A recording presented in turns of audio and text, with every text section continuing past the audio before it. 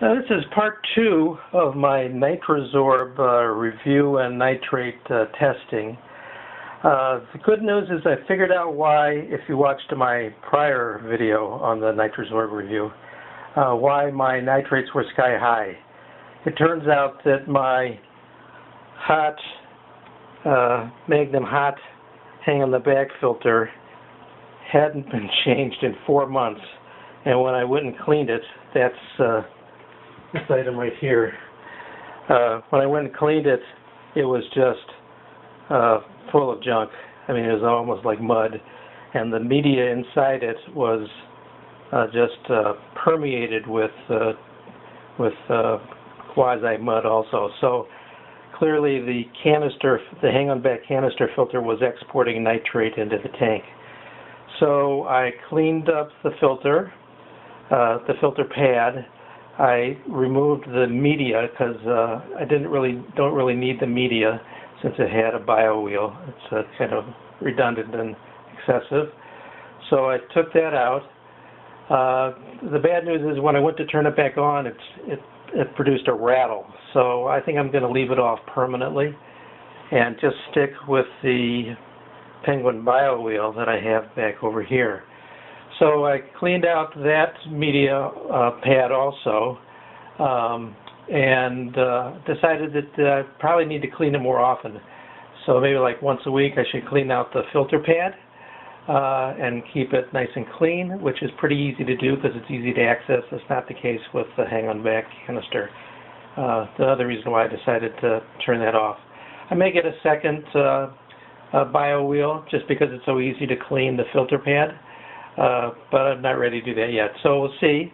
I did do a water test after doing a 50% water change.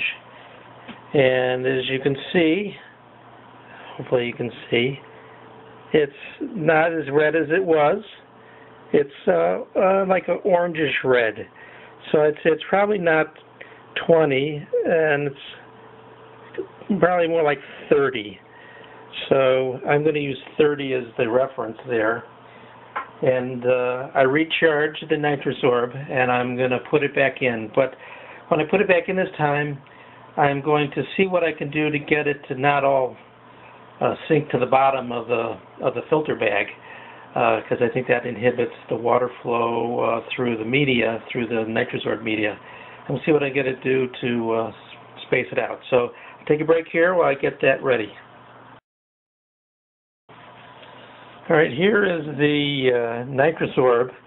It's been soaking in the salt water mix for, I think it's about a week now since I did the first video. So it says to take it out and rinse it, and then I'm going to try to mount it on the filter pad in the Penguin 200. And see if that will help reduce the sinking of the media to the bottom of the media bag. All right, so here's the bio wheel filter pad. Oops, dripping a little bit of water there.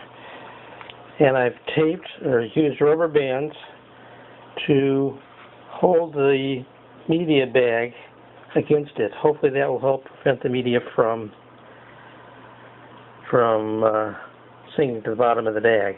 Now I'm going to put it in the tank.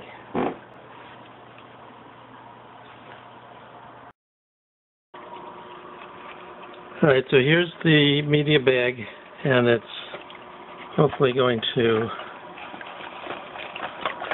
not all sink to the bottom. So we'll see how that does. And put the top back on. And I'll check it every day to see if the Nitra Zorb is reducing the level from 30 down to something lower. And depending on how it does, I may not report back every day, but I'll certainly report back in 5 days if it hasn't, if it has done something or whatever it's done. I'll report back in 5 days, and sooner if it shows some improvement in that time. All right, it's been 5 days, so here are the results.